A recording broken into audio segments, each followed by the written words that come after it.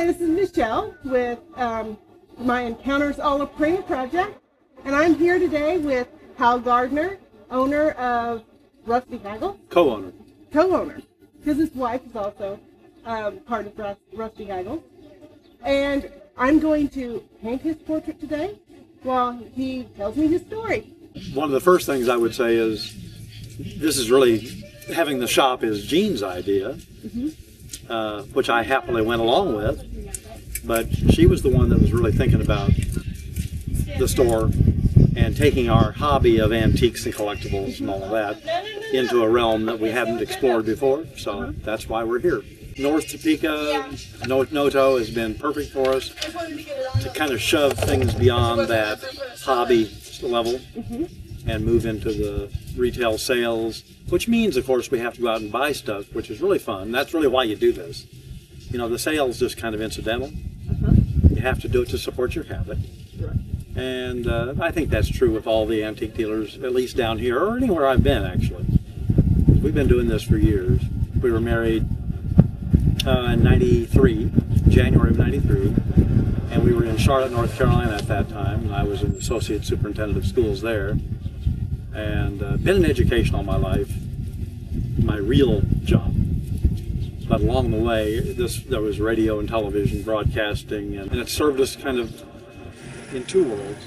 In 1996, while we were in Charlotte, I was on the board of WTVI, the public broadcast station there, and I talked to Hal Boughton, who was the manager, and he said, you know, with your interest, we ought to produce an antique show.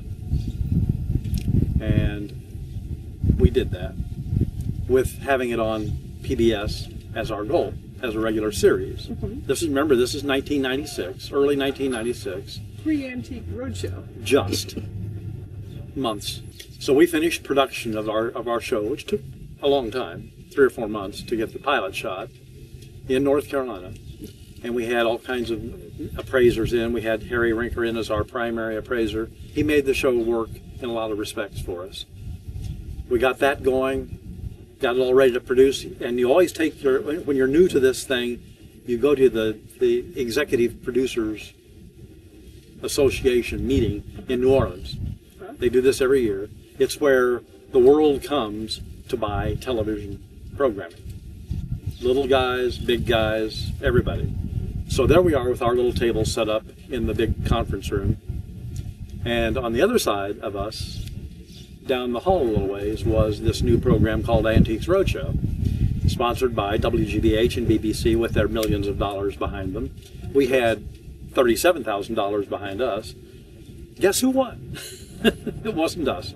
Came back to Kansas City, and I worked as an associate superintendent there in the Kansas City, Missouri School District, all the while antiquing and going around to shops and continuing our collecting for our things at home.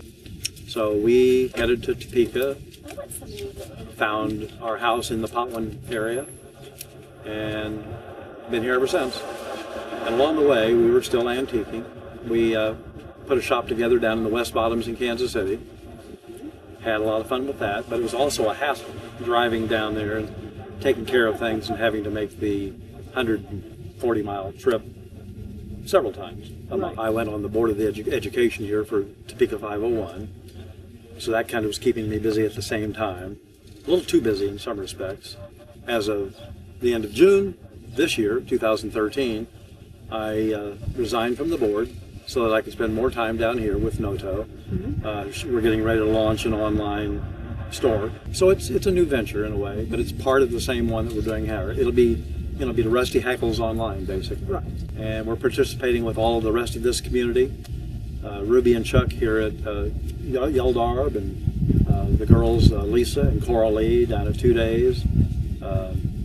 Jenny down there at Serendipity.